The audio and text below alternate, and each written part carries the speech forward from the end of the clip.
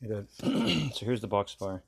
Same thing. But I only did, because I don't want to use my whole length, all my long shish kebab skewers.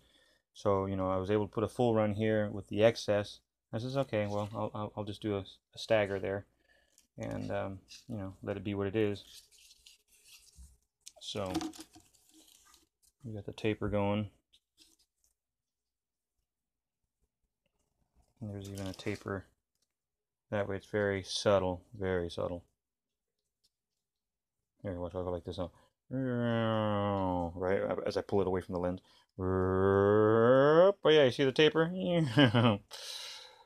Yeah, anyways. So the other thing I went ahead and did on that other plane is that for the wing, I taped up the whole wing before I glued it all. So the box spar got taped up. The wing got taped up inside and out.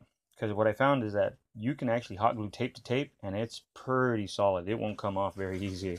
So it spreads the load even better. Because normally hot glue onto the paper, it'll pull the paper right off on that area and delam right there. But if I spread the load with the tape for one holds it all down, and spreads the load of the, the pulling force, and it doesn't come undone. It's pretty amazing, How about that, huh? I gotta get going here, get ready for work. Love you, Dad. I got a rainy day schedule, but one of my private clients, gave my number to someone else. They texted me last night, do I want to work? And I said, yeah, so I was gonna go after work, but today's a rainy day schedule. And so I texted him earlier. It's his ex-wife actually, and I texted her earlier and I said, hey, rainy day schedule didn't work. If you want, I can start earlier today. She said that'd be great. If you're up for working in the rain. And I said, well, Mitch knows this about me as well. Says, I share the post office motto / creed, which is no rain nor snow. You get the point. That's what I wrote in the text message. And I says, yeah, I'll be ready to go in an hour and 10 minutes.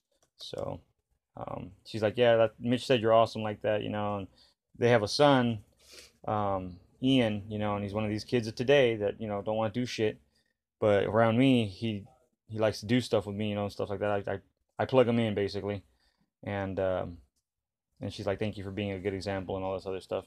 I'm like, who? Me? Good example? Yeah, right. I'm just kidding, of course. But I'm flattered and honored at the same time. So, anyways, love you, Dad.